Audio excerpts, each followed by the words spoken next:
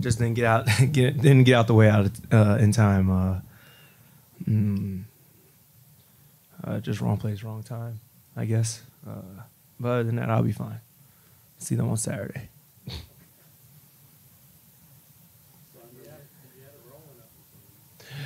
Yeah, I left a couple points on the board. Free throw, 100% season down the drain. But I'm happy we got the win for the most part. Kite out, so just next man up mentality. Everybody came out there with a chip on their shoulder today, and just made sure they didn't get too comfortable. And we played with poise, played with passion, played defense, grab rebounds, and run and have fun.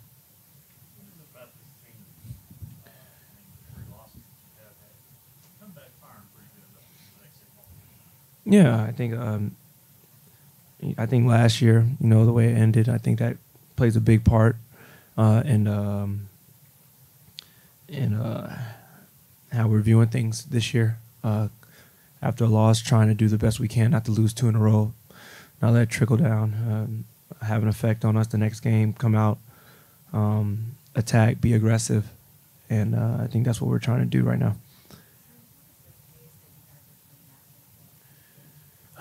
It's amazing. I had the most success playing this way in Atlanta, I would say, with me and Dennis Schroeder in the backcourt. We used to run and gun, and I used to get a lot of easy buckets, get lobs back when I was playing with them. So this benefits me a lot, especially when you have 2 prolific guards, and Kai and Luka. A lot of attention is going to be on them. So you just got, like I said, since I've been here, you got to do whatever you can to just make their jobs a lot easier, and that's knock down shots. I had a lot of fun when we went to the Western Conference Finals. Even though I wasn't playing, it was fun. But, that's what we're working towards.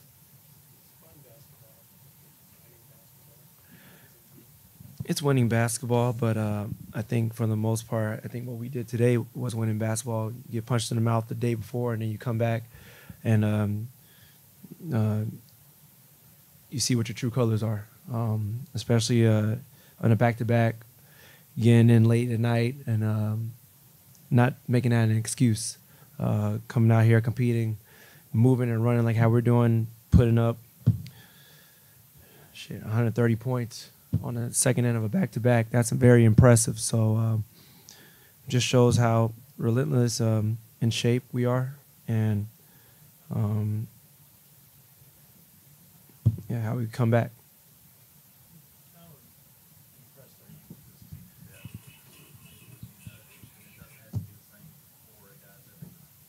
Excuse me? I'm sorry. Someone's phone came on.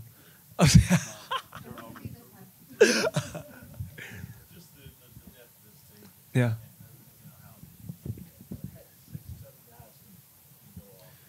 Yeah, man. Like I said, it's a next man up mentality. Coach Kidd's been preaching that for the longest. You never know who's going to play. You never know who's going to get the opportunity. S. Dot hasn't played really that much all season. He comes in the fourth, knocks down some shots, and he got it going and kept the lead up for us. I mean, that's just a credit to him being a true vet. So just being able to stay in shape, stay locked in the gym, wait till your number's called, and you never know. Might be times where we might not have Luka or Kai. Next man up, so we just got to be ready.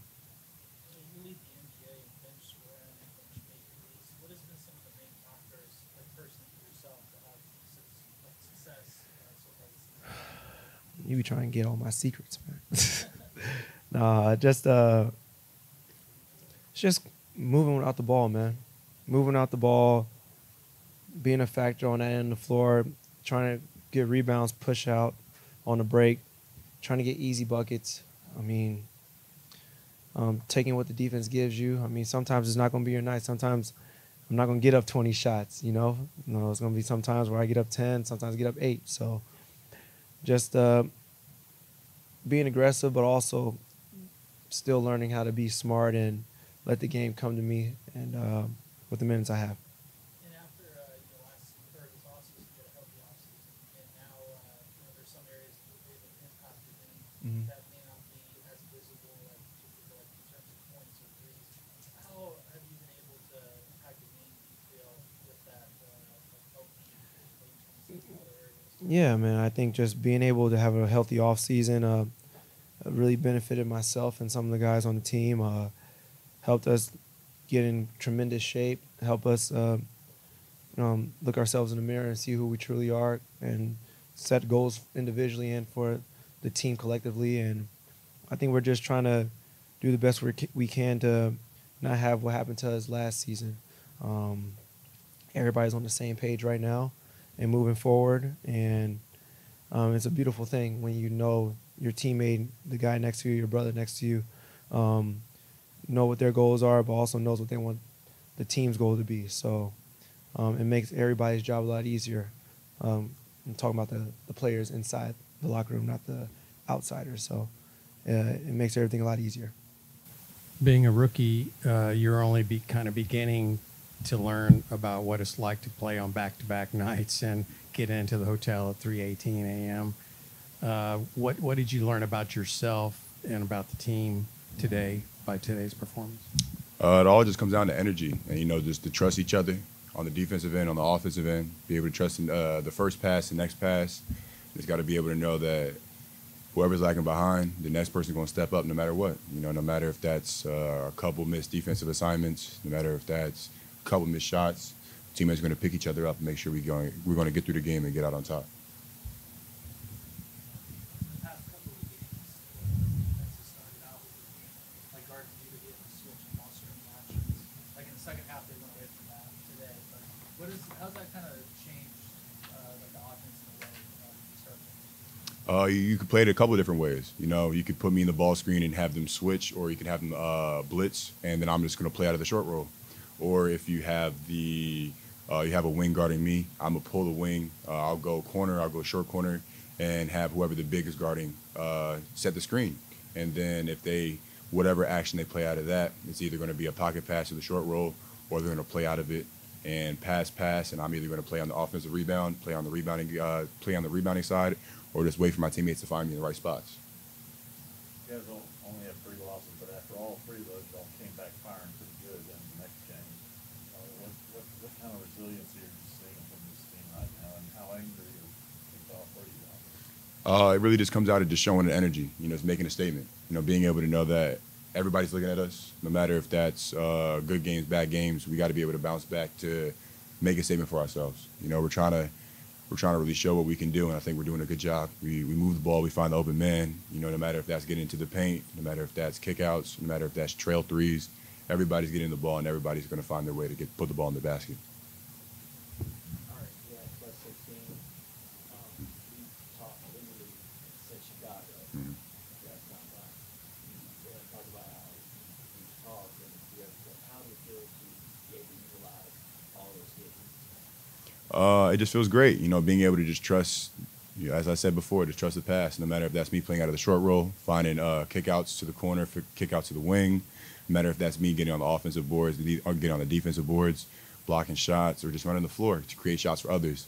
I know that my job is very significant, so I got to be able to just play with 100% effort, and more than that, every time I step on the floor. I asked earlier about how you're adjusting to NBA life. Maybe the closest you came to is maybe playing in the ACC tournament, consecutive days. What's it been to go through, and what's the adjustment been for you? It's definitely a physical and mental battle. You got to be able to make sure that you're getting your body right, your mind right. You got to be able to focus on what happened the last game. You got to be able to make the corrections from the last game and get to the next game. But at the same time, you can't be lagging behind thinking about what happened in the previous game, because it's a next play mentality. You got to be able to know that you got to take care of yourself as a pro. You got to be able to know assignments. You got to be able to know your own plays. You got to be able to know different schemes. No matter what they throw at you, you got to be able to try to be one step ahead. You had a pretty big impact as a rookie effective player for you effective. What's been working for you? Like, what have you learned so far through your couple of routines so far as a rookie? Is there anything that you've picked up in that point? Definitely through my foul trouble games, I got to be able to know that when I'm playing, I got to be able to be straight up. Got to be able to know when I'm in the restricted, when I'm out of the restricted. Got to be able to move my feet. Can't be able to use my hands when I'm guarding. I got to move my feet and just try to be able to stay between the ball handler and the basket. There's a lot of things that are going to come down to the game, and it's just me learning on the fly and try to be able to just pick up things as I go. Brent Williams connected with you a fair amount of drop-off passes, and it seems like you guys have a good connection of kind of taking advantage of teams loading up on Luka. How has those sequences kind of developed so far this season? Definitely, you got to be able to just, like I said before, trust the next pass. Everybody's focused on Luka, but then that doesn't mean that all the four other players in the court can't get to it. Got to be able to know that if my man's stepping up, you could throw a lob, you could wrap around, dump off. There's a bunch of ways to get me involved, and if you choose to just step back on me, that means my teammates are going to get open shot. So you got to be able to, just kind of pick your poison and kind of just try to pick them apart. The way Tim described it is you guys were kind of pissed off from last night. Would you agree with that characterization? Did that factor into how you guys played? Yeah, that's the great thing about the NBA. You get to bounce back quick. You don't got much time to wallow on it. Well, obviously, I'm unhappy with the way we played as a unit yesterday, but got to turn the page fast, really get in late, sleep all day. And like I said, you go back out there and get another shot at it. You've gotten a couple of opportunities the last couple of games. How have you kept yourself prepared and the ability to come in and make an impact so quickly? Just working with the staff, just trying to get my extra work in, pregame, postgame, off days, trying to, do whatever I can to just, most importantly, stay in shape, keep my legs right. Nothing simulates a game, but like I said, just keep wait my time, being positive with the guys on the bench. I'm in practice trying to share my knowledge with the younger guys whichever way I can. And just being around long enough, it's going to be a long season. Everybody's going to get an opportunity to affect the team. And tonight was a good chance for me to get my feet wet. Play a little bit more minutes. And like I said, Kai's out, so other guys got to step up. And it's always tough to win on the road, no matter who you're playing, especially on the back-to-back.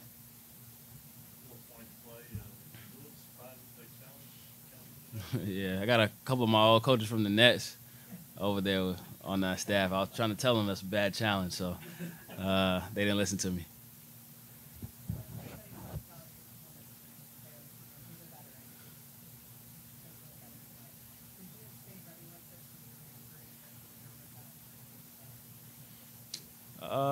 It's just a different way. You got to do different stuff when you're a little bit older, just trying to stay ready.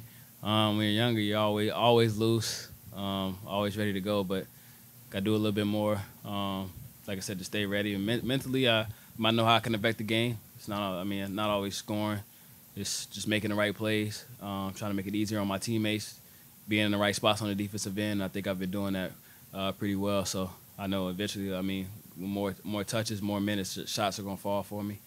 It's just a matter of, like I said, always being positive with the team and doing what I can to affect winning. You guys basically, you play the opponents that are in front of you, so you have no effect on the schedule. But yeah. Only one team that you guys have beaten is over 500. But you've been in the league long enough to know a good team from an okay team. Do you feel like this is a good team? Yeah, we do. We're obviously going to see some more challenges, but we're playing well. It's not just winning, it's the way you win, the way you're playing. The attitudes in the locker room, even when you're winning, doesn't feel good, but everything is great as a team right now. We're getting better as the weeks go along, and like I said, you got to go out there and play the schedule. In the league right now, anybody can beat you on any night. So much talent out there. Every team is capable on any night, but we're going in with a professional mentality every night, trying to do what we can on the defensive end, and obviously we're a good offensive team, and Luka and Kyrie are making the plays, so. We're being professional about our approach, not taking any team lightly, and that's really important early in the season. So what are your thoughts on the impact that Tim Hardaway has provided off the bench this season? He's doing his job. He's doing his job every night. He's coming in being aggressive, and he's knocking down shots, tough ones, open ones, and that's how you want him to be. Come in and affect the game in a positive way. as far as being aggressive offensively, and it's on the coaches to rein them back. Honestly, it's his job to go out there and be as aggressive as he can. Execute. They did a great job, and it started from the start. That group was really good. I thought just the throw aheads and the pace of the way we've been talking about playing, you saw that this evening. What about the performance of D Live? Not like, he had plus, I think, 16, 17 or something like that. But he also had, almost a double-double tonight. Yeah, you look at just his presence on the defense, but I thought he did a great job rim running, and Luka rewarded him with that, being able to know when to finish and then know when to pivot. And I thought he made a heck of a play to Timmy when he rim ran there in the first and caught it, first of all, catching it, and then being aware of where Timmy was in the corner for a three. Just shows his growth, but I thought his energy, again, bounced back from last night, was a high for a rookie. Yeah, I don't know if he was in foul trouble last night, but yes, to be out of foul trouble, to play the game, and to be able to, it's not easy. Sometimes we look at them as robots that they just automatically wake up and can go 94 feet, from baseline to baseline. But I thought he did a great job on both ends, offensively and defensively tonight. Playing without Irving, you're kind of waiting to see who's going to pull that scoring void. And you had two guys right away, and that was Jones and Hardaway. Now, what can you say about Hardaway's season? He's been great. This is best game off the bench, but he said 31. Yeah, he's been great. As we talked about, six-man, just understanding what he means to us. We all know he can start, but what he does coming off the bench for us on both ends, offensively and defensively, he's done it here for us early in the season. We're going to need him to continue to do that. But I think he's very comfortable in what we've asked him to do, and he's doing it at a very high level. And then with Kai out, I thought, next man mentality, and you saw that tonight. A lot of stuff was done before Curry got into the game, but I thought, again, Seth was great tonight for us. Just kept us stable. And then playing with Exum, again, Exum's numbers and scoring is not going to be high, but he just keeps us, organized and controlled on both ends. Hey, Coach, this was your first chance to see Bilal Coulibaly up close. What did you see from him tonight, and what do you foresee for his future? He's a rookie. I think he's 19 years old, and so I thought he plays hard. He understands how to play, and he can shoot the three, and so his future is very bright. And with Kyrie being out, does that change the strategy at all in terms of dishing the ball around? You guys had 32 assists tonight, so not too bad. No, I think it's just a part of our makeup. We try to keep, no stress on offense, and understanding that it's about, being, making the play or being unselfish. I thought Grant did a great job of screening tonight, giving himself up. He got Timmy wide open looks. It's just the small things. And that group in that locker room talked about that after the game. We did the small things, and that's what helped us win.